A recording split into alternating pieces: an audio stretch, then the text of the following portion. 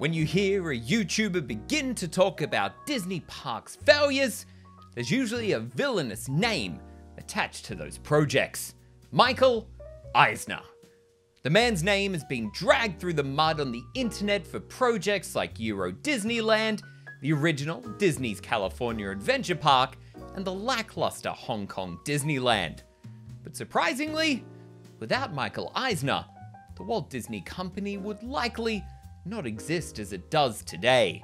He saved Disney from financial ruin and turned around the business creatively. But his efforts during this time are seemingly forgotten, as he never left a hero he pursued long enough to become a villain. So today, let's talk about Michael "the Man" Eisner, and why we have him to thank for the Disney Company still being around today. For Review Time, I'm Luke, and this is the truth about Michael Eisner, the hated man who saved the Disney Company. Following the death of founder Walt Disney in 1966 and his brother Roy O. Disney in 1971, the Walt Disney Company narrowly survived. A company that had been an iconic part of America for the last few decades was struggling to even create one hit film, with over 70% of the company's revenue at the time coming from the theme parks. In the early 1980s, a hostile takeover of Disney was attempted by businessman Saul Steinberg, who wanted to buy up the company just to split it off and make a profit.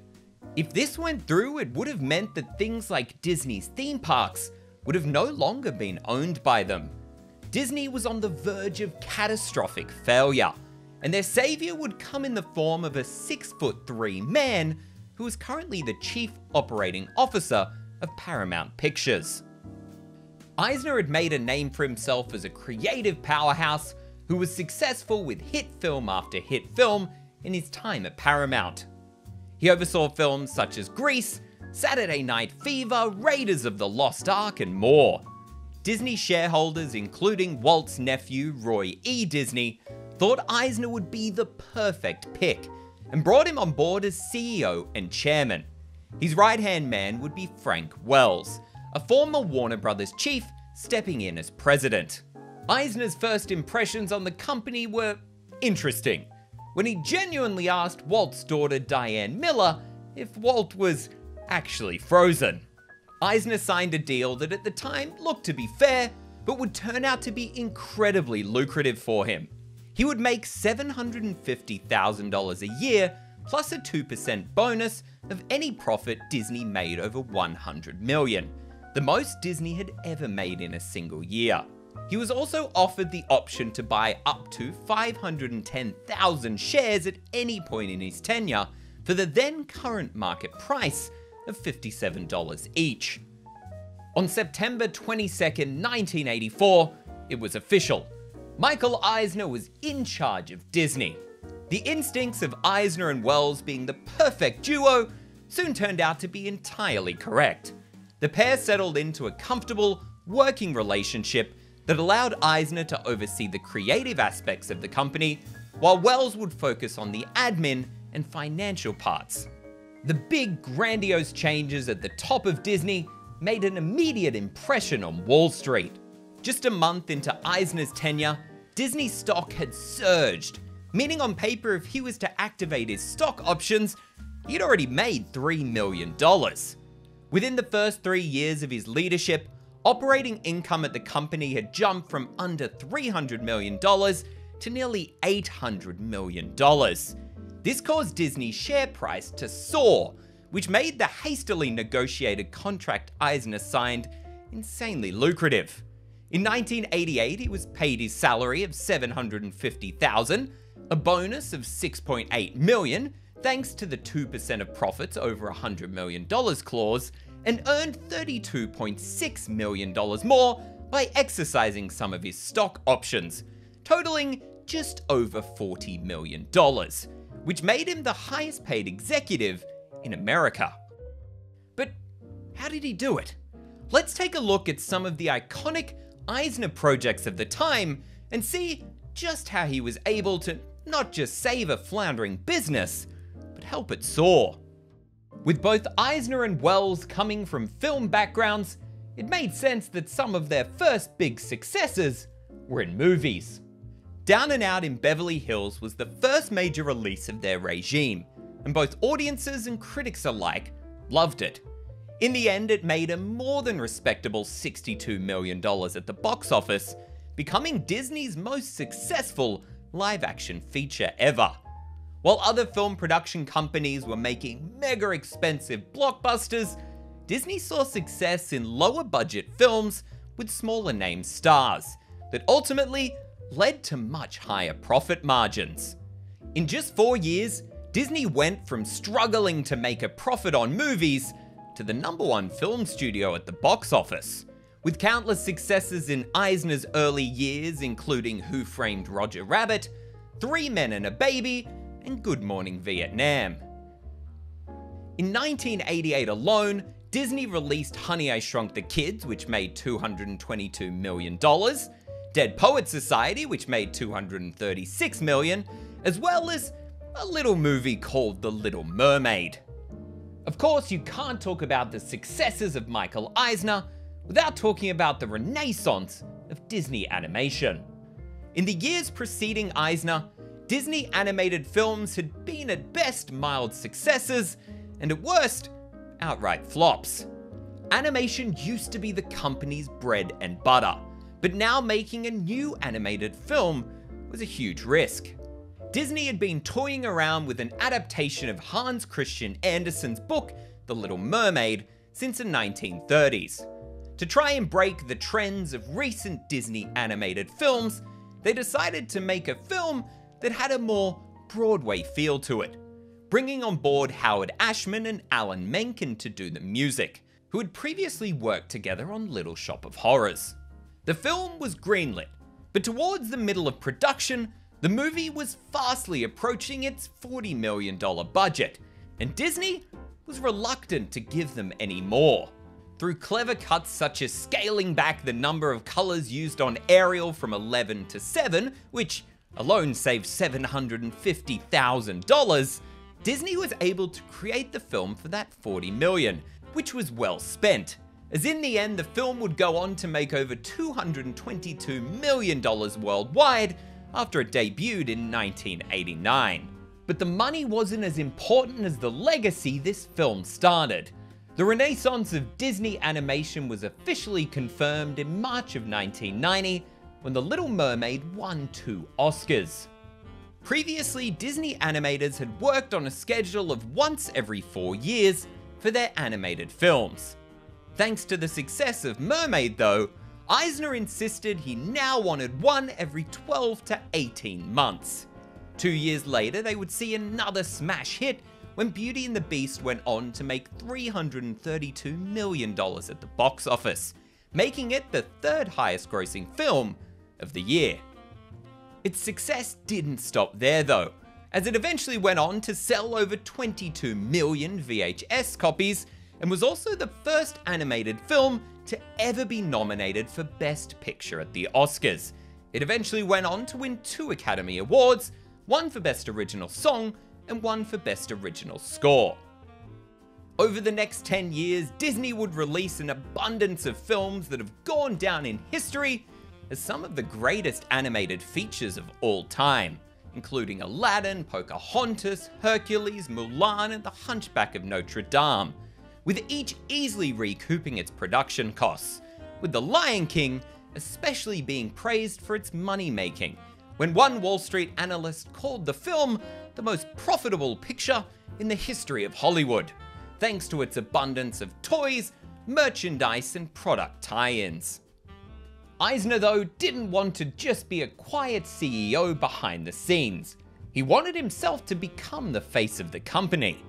A few years into Eisner's reign, he moved to revive Disney's long-running Sunday night program that, until being cancelled the year before his arrival, had run continuously for 29 years. Walt Disney had seen the Sunday night show as his way to talk directly to the public, and Eisner thought this new version of the show also needed a human host. Eisner would consider Julie Andrews, Dick Van Dyke, Cary Grant, and even Tom Hanks for the role, before turning them all down. When it became apparent to the other executives, Eisner was going to reject every single candidate except for one: himself. He approached Wells to say, "I don't want to do it, but I guess I have to." He argued that the CEO needed to be front and center to show the world that Disney was no longer being run by the ghost of Walt. Others in the company finally understood it all. Eisner saw himself as Walt's heir and wanted to push himself to the public eye just as Walt had done all those years ago. The Disney Sunday movie hosted by Eisner was a modest success. Disney's most successful television project at the time, though, was their jump into Disney Afternoon on Fox, where 2 hours of animated children's programming would run, making Disney a cool $40 million a year. Another incredibly successful new idea implemented early in Eisner's tenure was that of the Disney Store, which brought the magic of Disney to people's backyards in ways that were never before seen, unless you lived in Anaheim or Orlando. While initially Frank Wells didn't agree with this plan, Eisner pushed forward, saying, "So what if it fails? It's not even going to cost us as much as one movie script." The stores were a huge success right out of the gate, with sales per square foot setting records for specialty retailers. Disney stores saw rapid expansion, with them popping up in every upscale retail area in the country and around the globe, reaching its peak in 2000 with 742 stores around the world. Another way Eisner was able to reframe the thinking of the Disney company and turn that into crazy profit was through the Disney Vault. Disney was incredibly protective of their older films at the time, choosing to only re-release them theatrically in cinemas every few years. Disney was worried releasing the animated classics on an easy-to-access format would undermine their uniqueness by making them too accessible. Eisner and his team dismissed this worry, instead realizing that if they were to release Cinderella once every 7 or so years in cinemas, they would generate $125 million over the next 28 years. But selling VHS copies of Cinderella at $29.95 each would generate $100 million that year alone. Roy still wouldn't budge on Cinderella, saying it was too important for the brand, but did allow them to release Sleeping Beauty that year on VHS, which went on to sell 3 million units. The next year, Cinderella would be re-released both on VHS and in cinemas, selling over 6 million copies on VHS for $180 million, plus another 34 million for the cinema re-release. Home video sales soon became Disney's biggest profit center apart from the theme parks. This was the modernization of the Disney Vault, which previously saw them release the films every few years in cinema, but would now see Disney films released on home media in rotation every 10 or so years, leading to a feeling of urgency in the consumer, because if they didn't buy Pinocchio now, it would be years until they could buy it again. But now, from VHS tapes to the stage, Disney had been toying with the idea of creating a Broadway show for a number of years, and when they finally did in 1994, it would be in a very Eisner way. The hit film Beauty and the Beast seemed to be a no-brainer for a theatrical adaptation, and only a few years after the film would debut, the show would open, personally greenlit by Michael Eisner.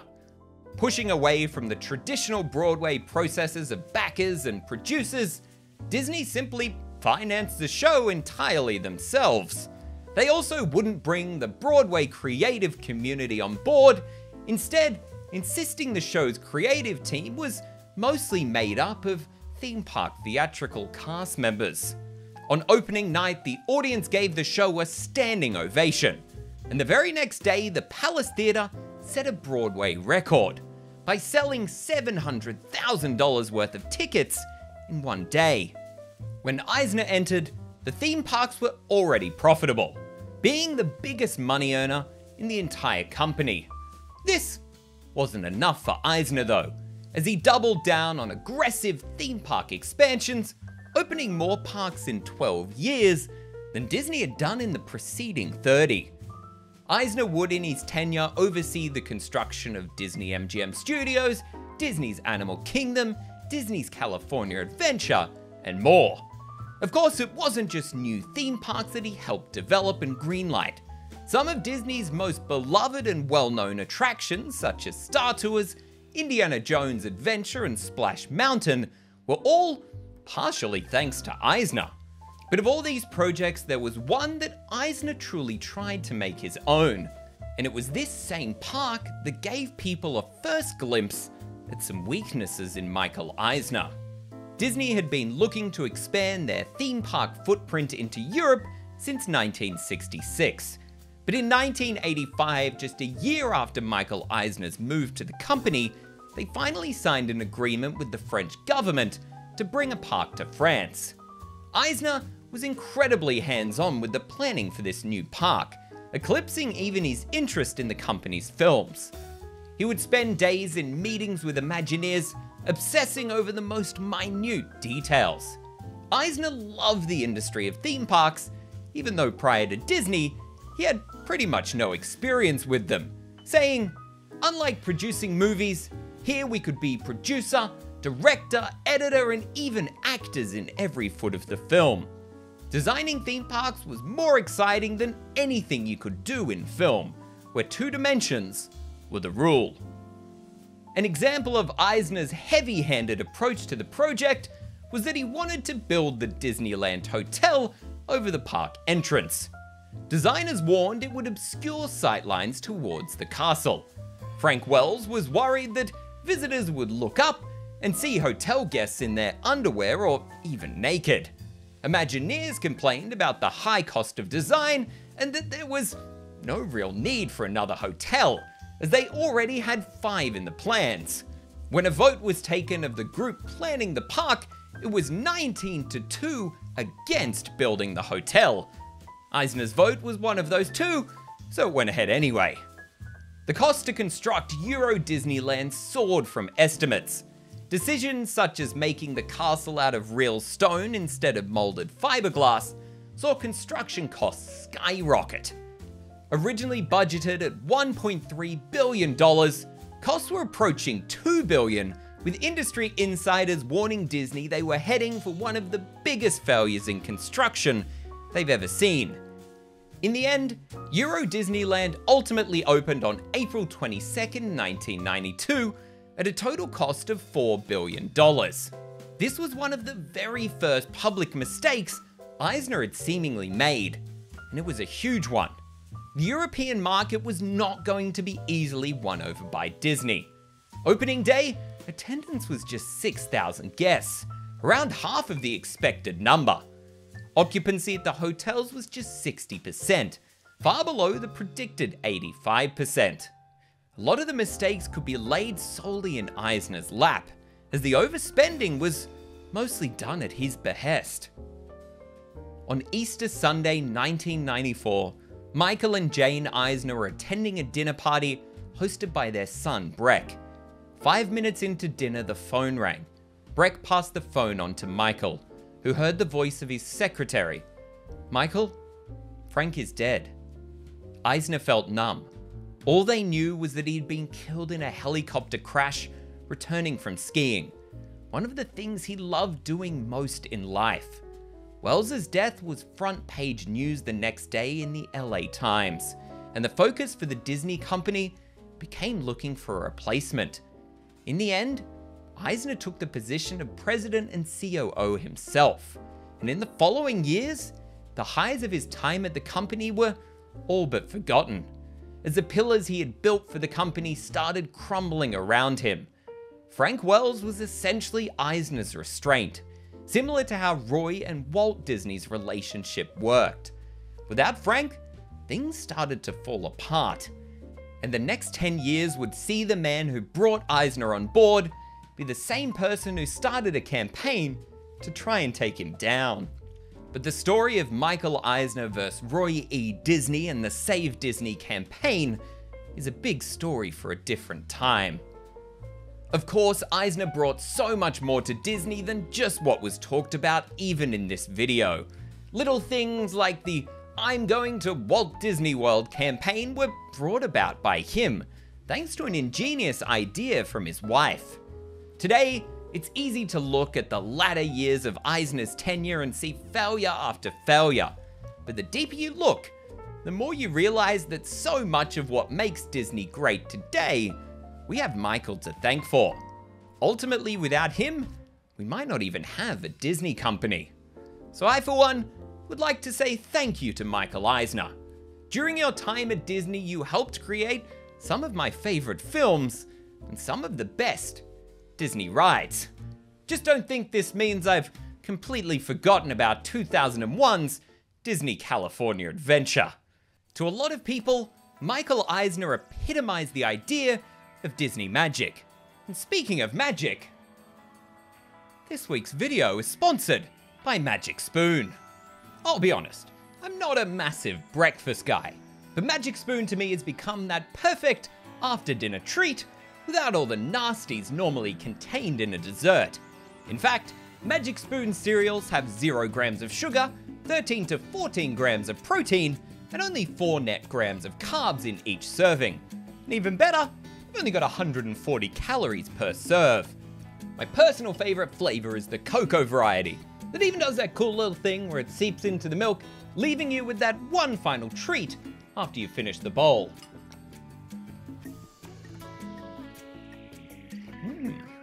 Click the link below to grab a variety pack and try it today.